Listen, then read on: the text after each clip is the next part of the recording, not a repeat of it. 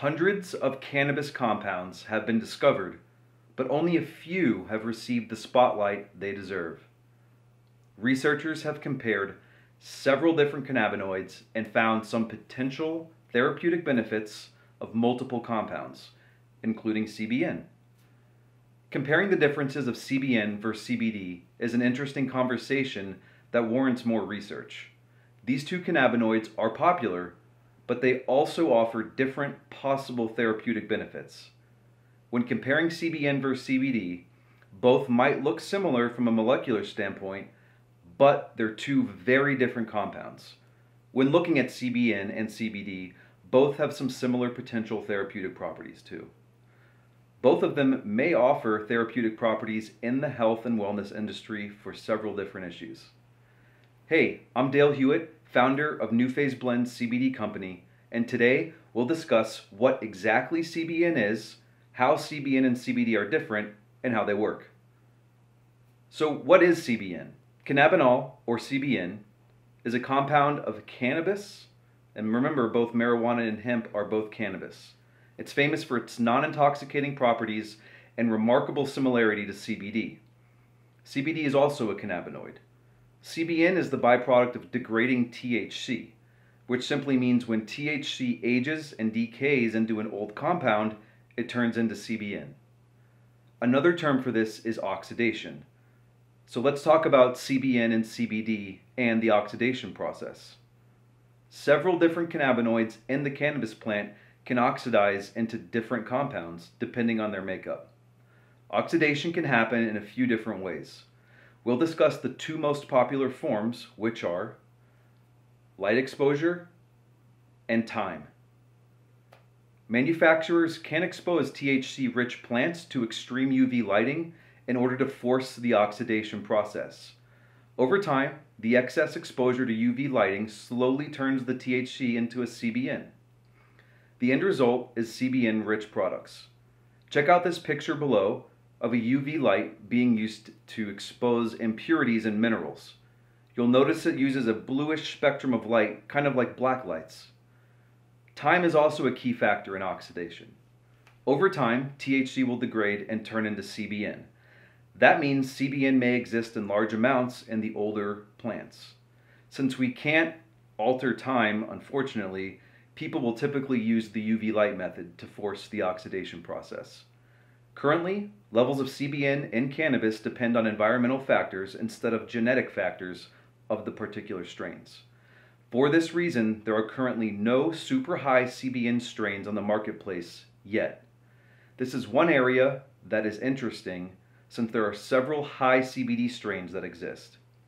So let's talk about some potential benefits of CBN. CBN, back in 1896, was the first cannabinoid that was actually isolated in its purest form.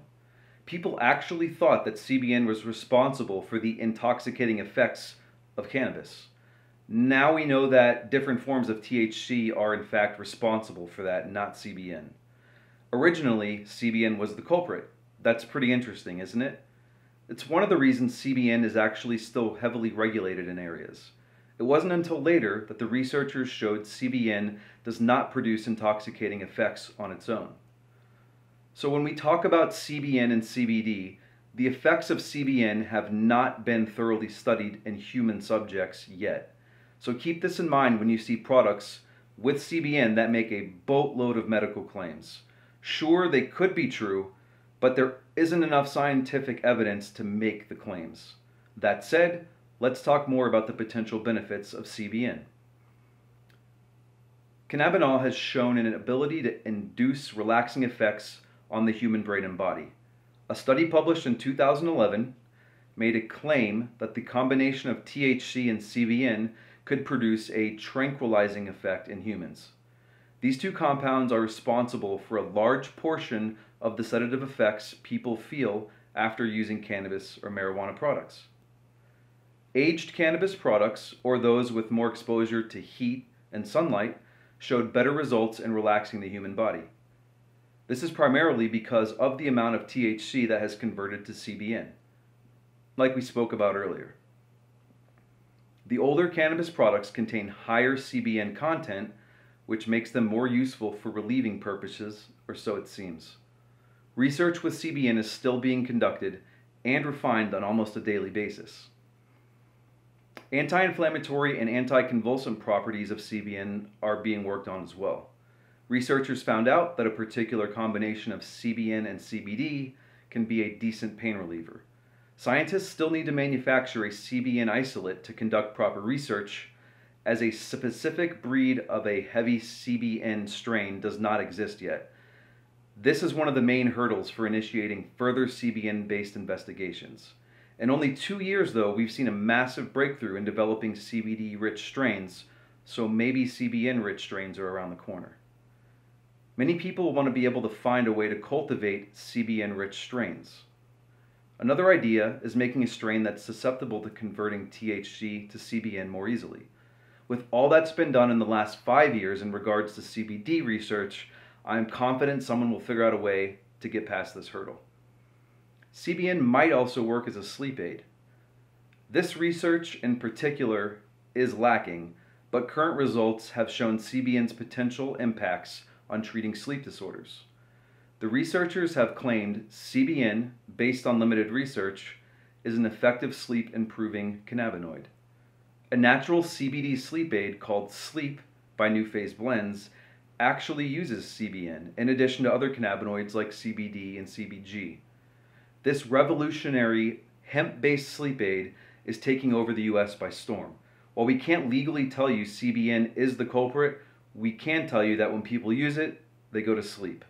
It comes in both gummy and CBD drop form, and these bottles last roughly a month depending on how often you use it. Overall, the research is somewhat weak, but it is moving in the right direction. CBN is a great cannabinoid, and it has the potential to help people get a better night's sleep. It can also be used as an appetite stimulant. Researchers have discovered through an animal study that CBN stimulated the appetite in rats. You can read the study yourself by clicking on the link in the blog, but there isn't much data to back this claim. In the future, I can only hope that more research is conducted in this area. Remember earlier when we spoke about how people believed CBN was responsible for the psychoactive effects? We know that THC can be an appetite stimulant, so hopefully we aren't mixing up CBN with THC in this regard. So let's wrap everything up. What's the difference between CBN and CBD?